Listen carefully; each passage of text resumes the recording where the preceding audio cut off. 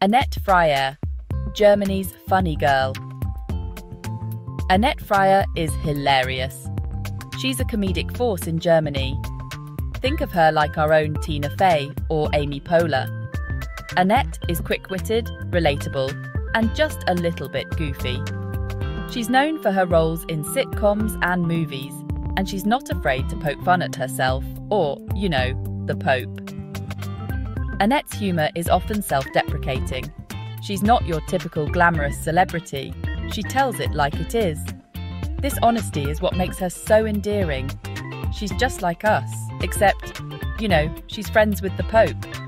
Okay, maybe not, but she did meet him, and it's a pretty hilarious story. So, picture this. Annette gets an invitation. Not just any invitation, mind you. An invitation to the Vatican, to meet the Pope. Can you imagine the shock? Now, Annette isn't exactly, how should we say, a regular churchgoer. In fact, she rarely steps foot in a church. She's more of a Christmas and Easter kind of gal. You know, the type who shows up for the big holidays. So, this invitation, it threw her for a loop. She was completely taken aback. Turns out, it was all thanks to her mum. Her mum had a little secret. Annette's mum is a devout Catholic, the kind who prays every day and never misses a service. She's the kind of lady who never misses a Sunday Mass. Rain or shine, she's there. And she's incredibly proud of her daughter, the famous comedian. She tells everyone about Annette's achievements. So proud, in fact, that she wrote a letter to the Vatican. Yes, she took the time to write a heartfelt letter. Yes, you heard that right. She wrote a letter to the Pope himself, pouring her heart out. She wrote a letter to the Pope himself, singing Annette's praises and suggesting they meet. She believed in her daughter that much. And guess what? It worked. The Vatican responded positively. The Pope, in all his wisdom and humour, decided to invite Annette and her mum to the Vatican. It was a dream come true for her mum. Now, you'd think Annette would be over the moon, right? I mean, who wouldn't be thrilled at the prospect of such an extraordinary experience, a chance to meet the Pope, the leader of the Catholic Church, a figure of immense global influence and reverence. It's not every day you get an invitation like that. It's a rare honour, something most people can only dream of. But Annette, not so much. She was hesitant. The idea of meeting the Pope didn't exactly fill her with joy. The Vatican? Me? I make fun of authority for a living, she joked. Her humour was her shield, her way of coping with the unexpected. Annette wasn't raised in a strict religious household. Her upbringing was more about open-mindedness and questioning norms. She respects faith, but never felt a strong connection to the church itself. Religion was more of a concept than a practice in her life. She's more comfortable cracking jokes on a stage than attending Mass. The spotlight was her sanctuary, not the pews. But her mum was ecstatic. The news brought her immense joy. A dream come true. She was over the moon, doing cartwheels. Okay, maybe not cartwheels, but you get the picture. Her enthusiasm was infectious. Annette couldn't say no to her mum. The bond they shared was too strong to disappoint her. And secretly, deep down, she knew it was a once-in-a-lifetime opportunity, something she might regret missing out on. So, with a mix of trepidation and amusement, she packed her bags for Rome, ready to embrace the unexpected adventure ahead. The trip itself was an adventure. Imagine Annette and her mum, two German ladies, navigating the bustling streets of Rome. They did all the touristy things, visited the Colosseum, tossed coins in the Trevi fountain, ate their weight in pasta. Annette being Annette, she found humour in everything. Lost in translation moments? Plenty. Awkward encounters with street vendors? You bet. She even joked about the Pope's fashion choices. That hat? It's very statement-making, she quipped. Through it all, Annette's mum was her biggest fan. She documented every moment with her trusty camera, capturing Annette's every eye roll and sarcastic comment. It was a classic mother-daughter trip, filled with laughter, love, and a healthy dose of chaos. Finally, the big day arrived, the papal audience. The anticipation had been building for weeks, and the air was thick with excitement and reverence.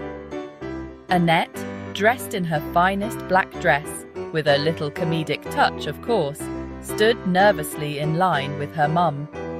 She had spent hours picking out the perfect outfit, wanting to make a good impression.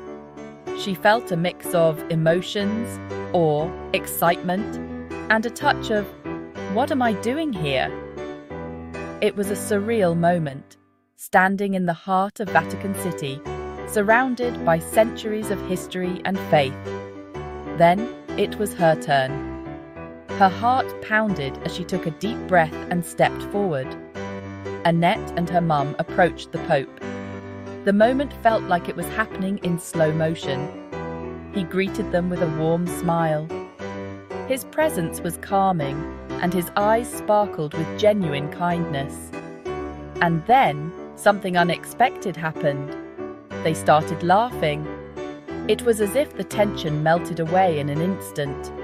The Pope, known for his kindness and humility, had a twinkle in his eye. His laughter was infectious, and soon everyone around them was smiling. They chatted for a few minutes, exchanging pleasantries and jokes. It was a light-hearted moment in an otherwise solemn setting. Annette, in her own words, tried not to swear and resisted the urge to ask for a selfie. She wanted to capture the moment, but knew it was one to be cherished in memory. It was a surreal experience, a blend of reverence and humour. A day she would never forget, filled with unexpected joy and laughter in the Holy City.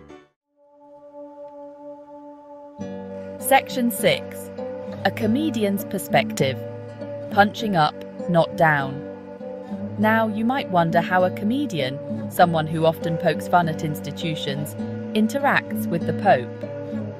Well, Annette's approach was respectful but honest. She didn't hold back her personality. Comedy is about punching up, not down, she explained later. I would never make fun of someone's faith. But the institution, the power structures, that's fair game.